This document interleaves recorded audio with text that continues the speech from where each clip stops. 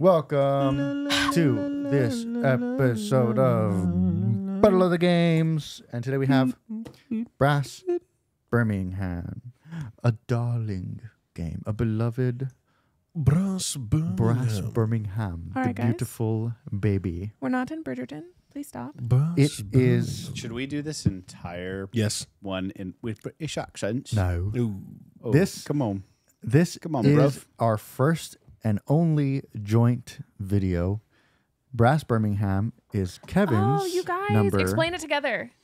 This Brass Birmingham is Kevin's is number. Sebastian's number 2. 1.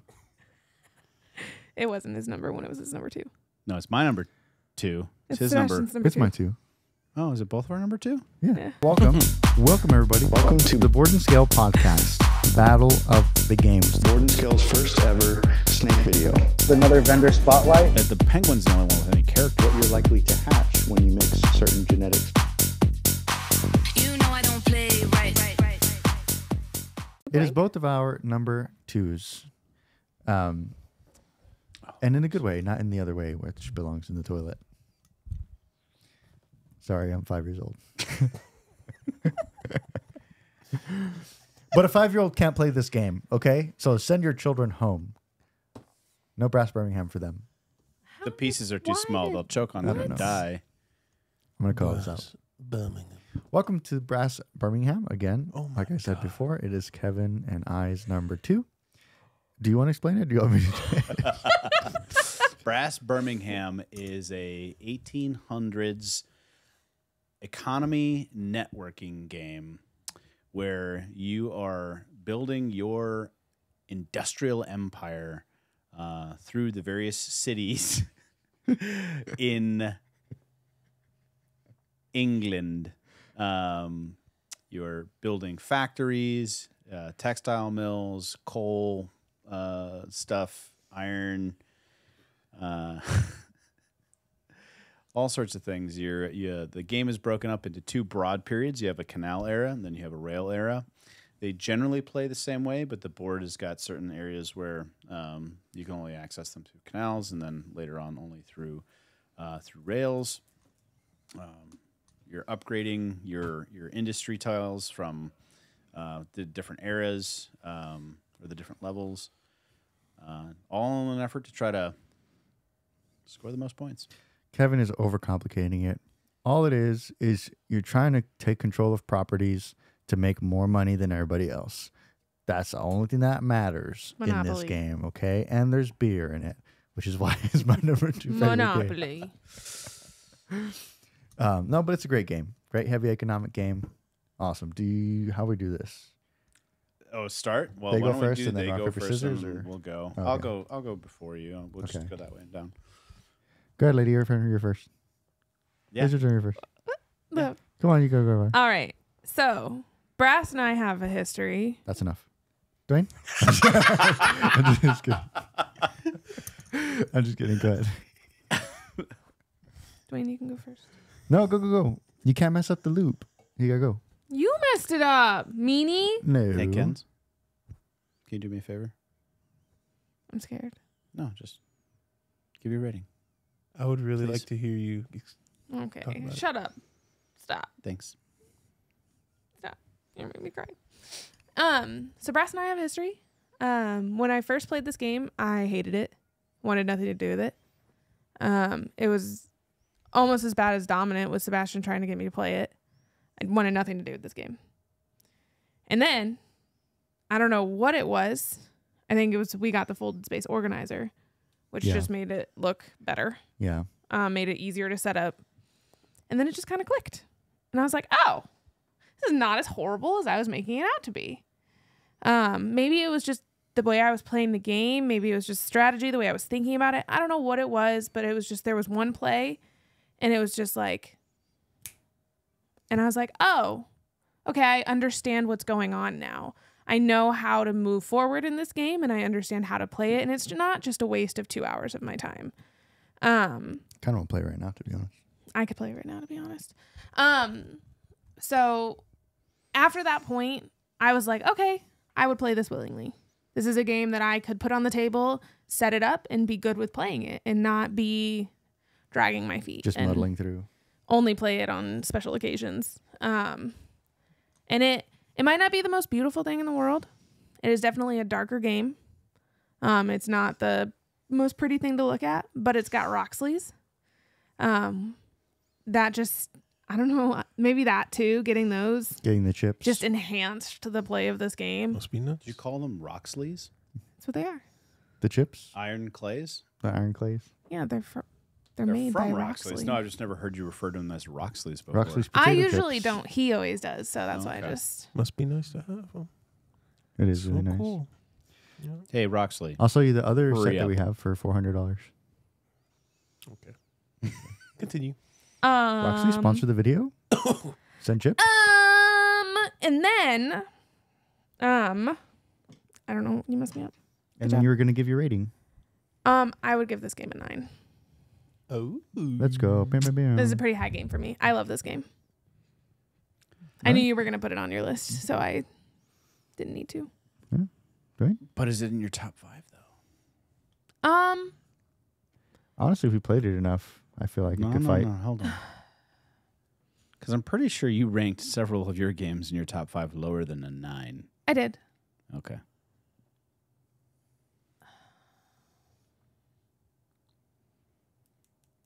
We had not played this game in a while when we did the top 5 ratings. Mm-hmm. I wouldn't rate Anno in my top 5 right now. Okay.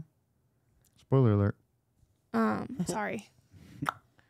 So it just things have changed. Yeah, okay. That's fair. And I mean, obviously, like, changed now. I was just curious if did you make a choice not to include it because you knew that at least one other person was going to? I did a little bit, yes. Cheater. It was teetering. Yeah. And the games that we were consistently playing when we made the top 5 made it in a little bit more. Yeah. So Yeah, like Dominant Species. Yeah. That we not in my consistently top play 5. all the time. never your turn. Dwayne? Fun fact. This is me and Sebastian's first game. Oh, is it the first time you guys met? And Yeah. Oh, I guess Yeah, technically me the too. crew for us. Oh, technically, you're right. Yeah. Technically the crew. but Yeah, that sucks. What a shitty, what a shitty game. I blame Yeah. Enrique for that. That was the first. This little man walked into Black Potion Little man. with this box, And I brought And I he Big brought- was old like- bag. and he was Big old like, bag of games. "Hey guys, you wanna play this cool game called What a Brass good Birmingham?" impression. No.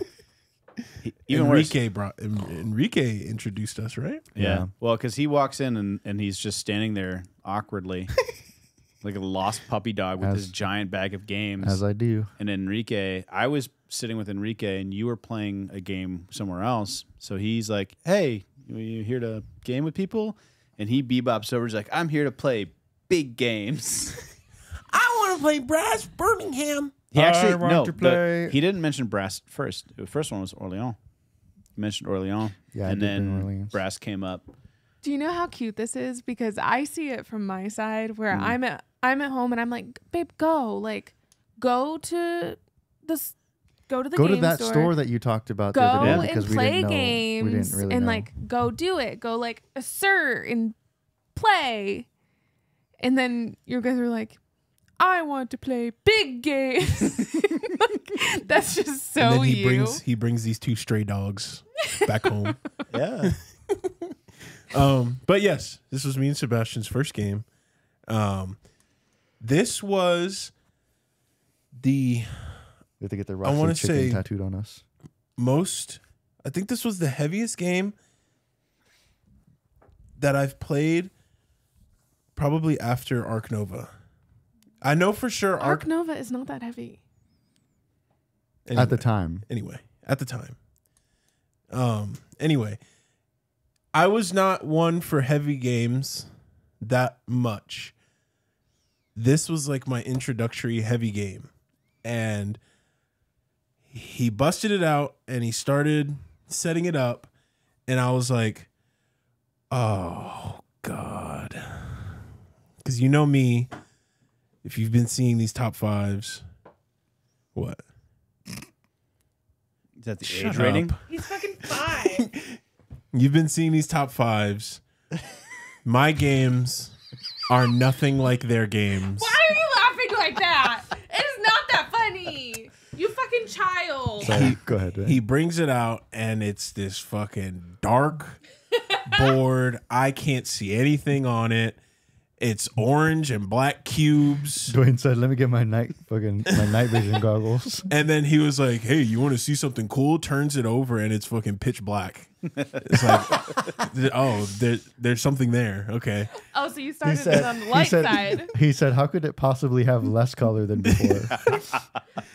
But I was like, I'm gonna play it. I've heard about Brass. I've never played it before, so let's go. I started playing it, and I was like, yeah, this is complicated. I don't know what I'm doing. I have absolutely no idea. And then that second age kicked in. My brain expanded. I started floating. I was like, moment. oh, I get it. It felt so good, honestly. What took me 6 games took Dwayne half a game. I mean, like, I was already late. I was done. I was out of the game already. There was no chance of me coming back. But it made sense, and I was like, this is gaming. And it's nothing like what I play. It's dark. It's just money and trains and economics. and economics. But I really like it. I was like, man, Brass, that was good. This Sebastian guy ain't that bad. Maybe I should start you to the first game you ever played with him. Wow. Maybe I should do a podcast with him. The rest is history. But yeah, I really like Brass. It was something that I've never tried before, and now I play heavy games all the time. So I can thank Brass for that. I give Brass an 8.5. I really like it. We take it. And I think it's even better because it's nothing like Anything. in my realm. Dude, it's also nothing like anything else I've seen. I've never come across a Except game. for Branch Lancashire. Oh, sure.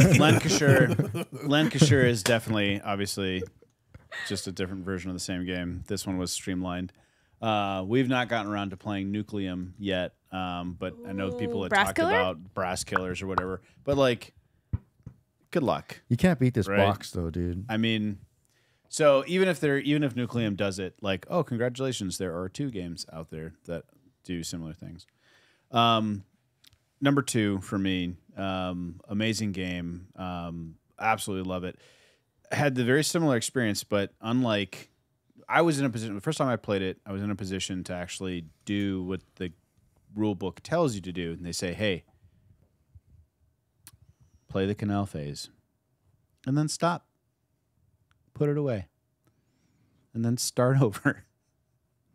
Because what you learn in that first phase is as you watch things develop and you go, oh, okay. All right, I got this. And it's literally, I mean, like, you did it, you just didn't go back and reset. So I was able to do that, played it with my friend Mike, and we didn't play it again that weekend. And I think I took it home, and then, you know, I don't even remember who I played it with next, but then we're like, oh, we're going to play the full version. So it's literally built in there, but it's really all it takes for most people. But what I love about that, though, is that, like, it really is a game that the learning curve is steep, but once you get there and once you break through that other side, like what we watched, Euphoria. Yeah, not only with just this game, but I've introduced this game to a handful of people who may not have been as comfortable with really complex games, and this is the breakthrough game because they can see how difficult something is. They can understand, like, trying to wade through abstract concepts, how to connect their networks, and how to manage these different things. And as soon as that thing clicks, when they master this game, when they get through that point, every game is accessible. There's not a game that exists that's not accessible. That was when I started winning all the games, baby. It was. Something clicked. That's what happened. Brass. Yeah. Man, you Just should like have you never said. introduced her. I know. Gateway Get game. to be all you'd be winning all your games. But it is it is to me it is the gateway game to heavy games. I just looked it up. I think it's rated a 3.88 on the scale, which I think is appropriate. But after you've played it once or twice, it's definitely. I mean, it doesn't feel like a 3.88 anymore. For all those reasons and more, as far as like, I don't think I have any critiques. Like, I can't really think of any aspect of the game where I'm like, oh man, like this really Upgrade sucks. the fucking cubes.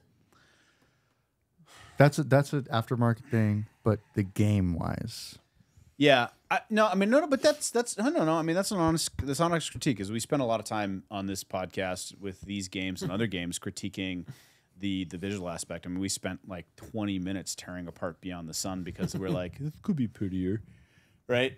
And so the color, right, is very thematic, right? This game is very, very, very on point from a theme perspective. And again, they do a really good job in the rule book explaining why these things matter. Like, hey, coal was used for everything, so you have to be connected to the coal. Iron was less common, so you could have more common. It was more abundant.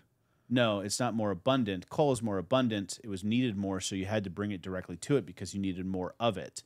Iron you could bring directly to you, right? The transportation mechanisms weren't as necessary, right? So they explain like why these things work the way they do and whatnot. So thematically it works. And I think the aesthetic of the game fits with that theme very well. So while I get that it's a bit drab and like if you're like have a problem with color washes, you may not really enjoy that. But I do think it works. They can give me real coal. Little lumps of coal would be perfectly fine. Little chunks of coal would work. You could put little iron cubes, Like- Iron ingots. You could absolutely do that. I think that's an easy aftermarket upgrade or something they could do in it. That's not a very good critique. That's all I'm saying. Yeah, no, that's 100%. That's all I want. I'm just saying, like, if there would be any way to like upgrade the tiles or whatever to like 3D buildings or something like that, but I don't think that would become probably too much. So. No, you go ahead. Go ahead. That being said, so I don't have any actual like substantive critiques. So for me, despite being my number 2, and if you watch all these, you understand why. This is actually a 10. Is that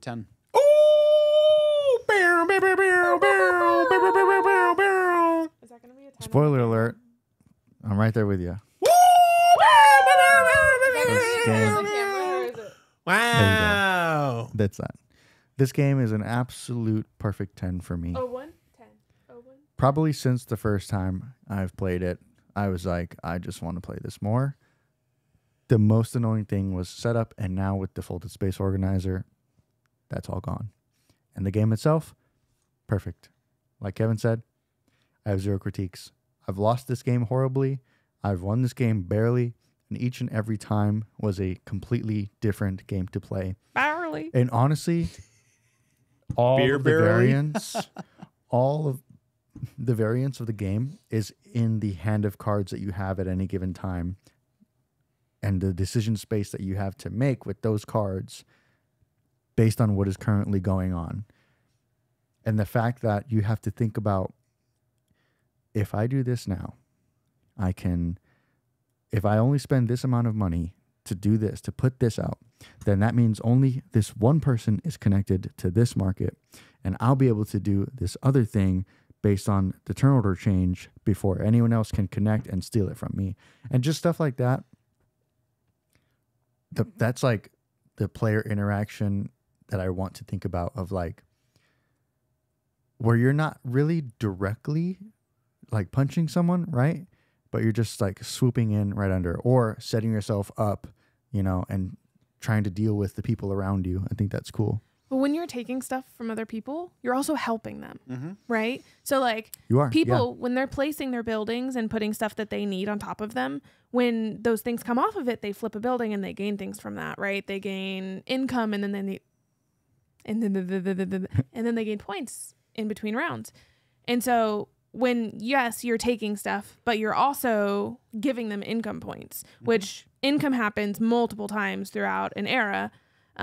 So you're giving them more income as that goes. So yes, you may have inconvenienced them slightly, but like it's still a plus for them. So yes, like you said, a little bit of a, hey, I messed up your next turn. Someone but takes your stuff, but you're like, thanks. Until they come for your beer barrels in the last round. The You're beer like, barrels in the "God, last. I needed that to sell. Yeah, the beer barrels can be, but Yes. that's why there's the mechanic of you can build beer wherever and use it from wherever. Other people have to be connected. I think that's purposefully for that. They again, those pieces of it are really well done. That allow you, like, the economic piece really shines because, like, again, it's not conflict as in, again, like I'm punching you in the face or whatever. It's this kind of sly, like, hey, like I'm drinking your beer, right? I'm using your stuff. You're gonna benefit from it, but I'm really benefiting from it. You know what's really funny that I just thought about? Why does it take beer to create buildings? Because you're paying. It's how your Payment for the workers. workers? yeah. It's Just drink Instead of beer giving them while money, they're you just get them drunk as shit. hammer in the building. Also, well, no, because again, so you're not building the buildings with that. The times that you use I beer get it, Kev. is when you want to build 2 railways at one time. That's exhausting work. you gotta I get relax them. it. You gotta relax them. Yeah. I want get to say it. also, color palette, not for me. Originally, I liked. Well, actually, originally around the time we bought this, I was buying dragon games, fire, magic, all that stuff.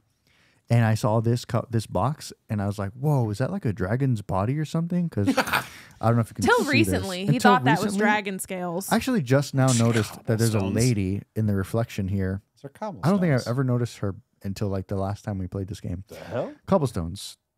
I don't think I've noticed that either. That's a lady. When did she show up? That's a lady. There's a lady on the cover if you didn't know this, but when I just saw this out of the corner of my eye, I thought this was dragon scales, and I go, "Whoa, what's that?" And she's on the corner too. Picked it up. Brass Birmingham. What is this? Oh, dude, what you not is this? noticed It's that just and something about the color palette, even though the The color reflection. palette is just basically black and gray, it just is so attractive to me. The way that they did it on this box and the way the back of the game looks like. You don't get any detail of the game from this. You see a couple. It's nothing. We bought it. We bought it, and I have not regretted it. And I'm glad that I saw this and not Lancashire first, because who knows if I would have given this a chance if I had played Lancashire first. I know that they're not very different, but they are different. So There is only one other box that is dark like this that has drawn me in. Do you know what it is? 1 second. Oh, sorry. You're right. This will, for me, be a 10. It will probably remain a 10 and in my top 5 for a long time. Forever. Yeah. And that's brass. Did you want your thing to be in the video? It doesn't have to know. Okay. Well, hope you enjoyed this episode of the Battle of the Games review for Brass Birmingham. And if you like this video and you want to see more, like and subscribe and go check out the other Battle of the Games videos so you can catch up. And if not, you can see this game again in the rankings video. Bye.